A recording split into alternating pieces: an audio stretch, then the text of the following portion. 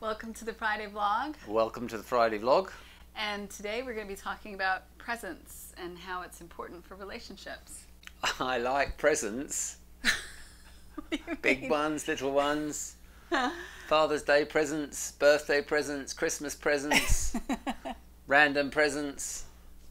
Do I not give you enough presents? Oh, I like more presents in my life. That wasn't actually the kind of presents that I was talking Okay, about. okay. So, You're talking about, what presents were you talking I about? was talking about being in the now kind of that presents. presents, okay. Do you like that too? Yeah, that's helpful. Not as good as real as other kind. Duly noted that you want more presents. Yes. Okay. Presents all round. And Father's Day is coming up. It is. Not long, gosh, Yeah. the year's flying by already. So in terms of presence and about being in the now in relationship, it is something that is really helpful for building rapport, allowing for intimacy to be in place, feels respectful to the other person. I know that I have been accused of not being present, most particularly by our eldest daughter. Those accusations have come up, and she's been accurate when she said it. I have been oftentimes feeling attacked, and so I haven't felt very in my body at those moments. But when I'm able to be in the now, whether it's with you or in any other relationship, there's a capacity to really hear the other person and to really connect in a beautiful way.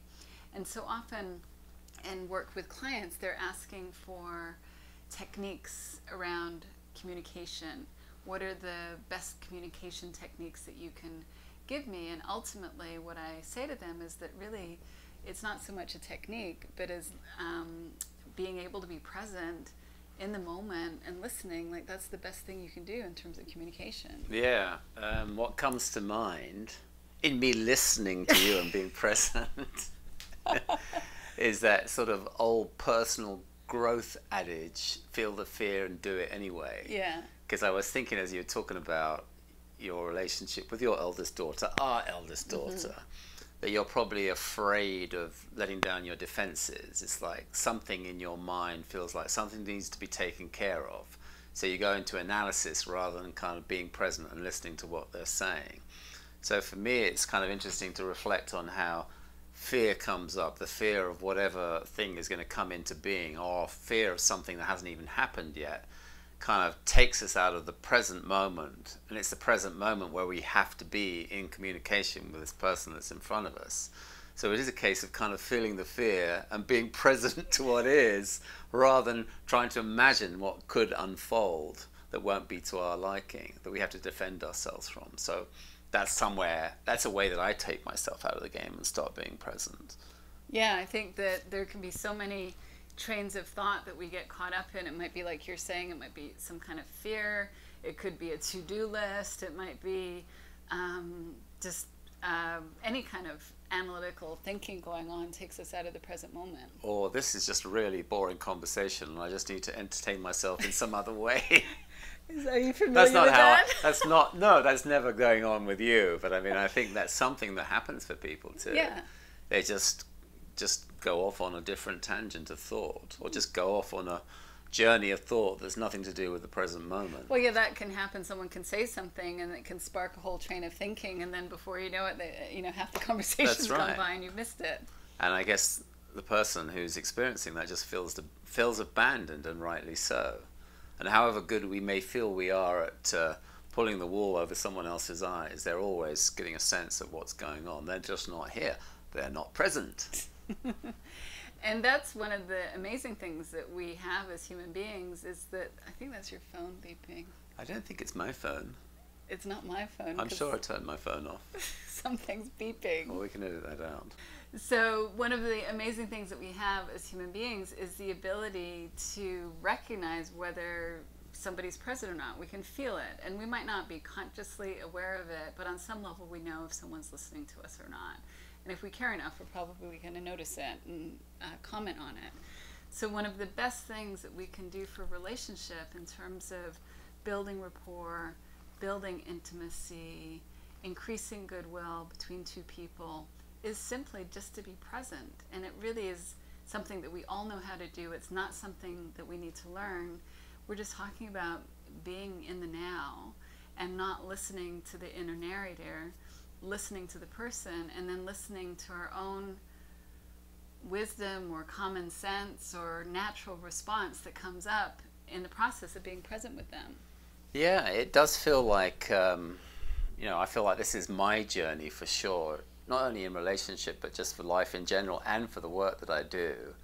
And in the work that I do, in having to listen to someone, there are moments where my mind takes me off on a tangent. My mind suddenly says, oh, that's interesting, and I want to go off and explore that thought.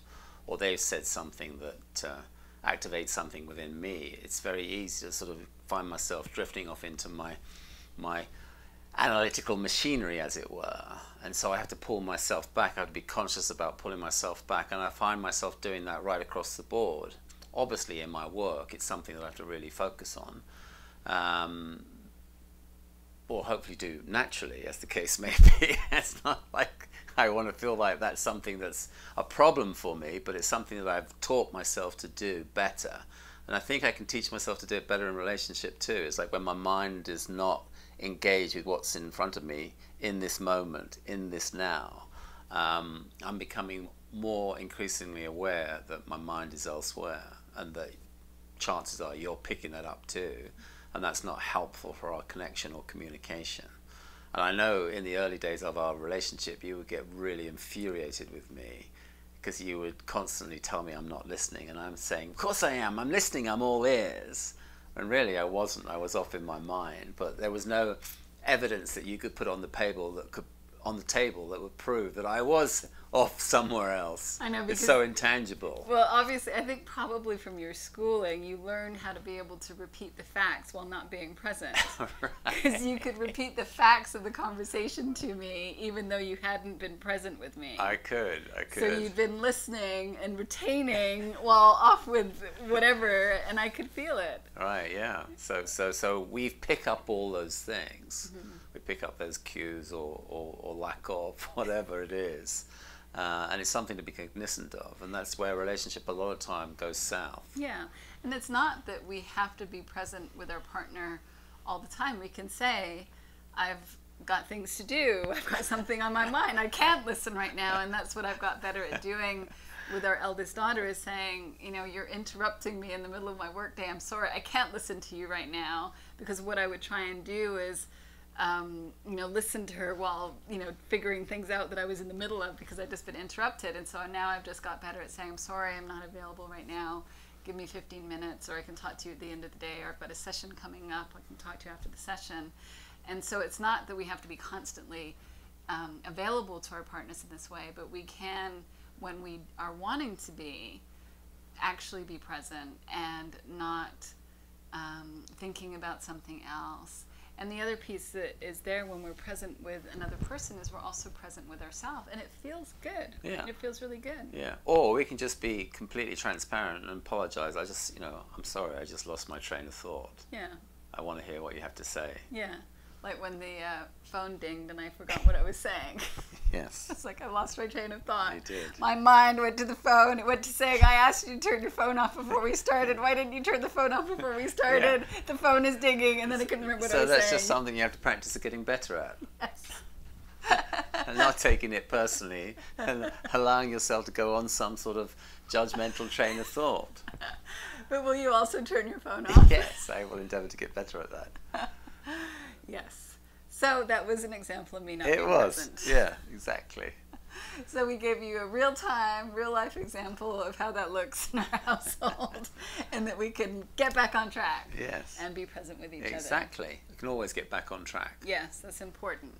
So, and even if it's a habit, like Angus is saying, we can break habits. We can get better at recognizing when we're here in the now and when we're not. And as I was saying, it's great for our relationship, it's great for our partner, it's great for us. It feels so much better to be in the now. There's so much less internal stress when we're not spending so much energy in our intellect. Yeah, so in a sense, it's like I had a habit around not listening very well, and I've created a new habit around listening well, but it's about awareness, and awareness that this is how I don't listen very well. Mm-hmm. I don't listen very well because I'm actually listening very well because I'm listening to the chatter in my head rather than the person that's in front of me. So it's kind of a case of selective listening, but I am listening. I'm just not listening to the what I should be listening to. As the case may be. I guess that when we were at the beginning of our relationship, your chatter was more interesting than I was. I guess so. You were feeling jealous. I was feeling jealous of the chatter in your head. You were in a jealous rage. What about me? Exactly. Well, hopefully this reminder about the importance of being in the now, the importance of being present is helpful to you in terms of developing that deeper connection, love, and intimacy with your partner, and recognizing that you have everything you need to be present. You don't need to learn anything. There isn't anything that needs to be done. Angus is talking about becoming a better listener, but in a sense, it's not that he has to learn something new. He just has to stop the habits of not listening. So it's not like another skill is needed. So hopefully you found this helpful. I hope so too. Have a great weekend. Bye.